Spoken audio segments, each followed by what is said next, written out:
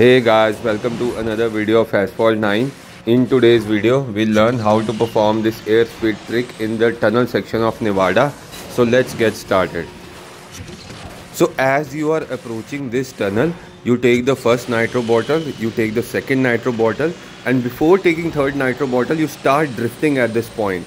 And as you drift, your nitro will be full, and then you shockwave up the left side wall like this. And you will gain airspeed, you can see in the speedometer. So it's just a matter of timing the drift and shockwave.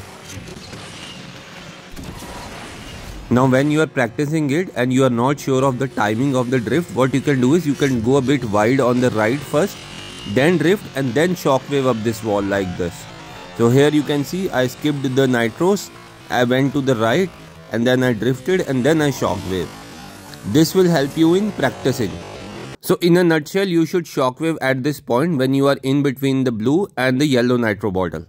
It's not that difficult to be done. Basically, you can do it with cars which have good handling, because once you drift, you need to immediately turn your car to the left side wall and then shockwave. But cars that don't have that much amount of good handling, or cars that lose a lot of speed while drifting, it should not be performed with those sort of cars. Otherwise, with agile cars, it's good to be performed. And also with very high top speed cars which go above 450 or 500, you can avoid this trick with those cars because it actually makes them slower once you drift and shockwave. So that's all for today. So hope this tutorial will help you to execute this trick. This is very useful in Clash. So thanks guys for watching. Take care, bye bye, and see you in the next video.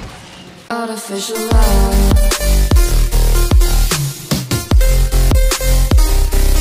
Artificial love.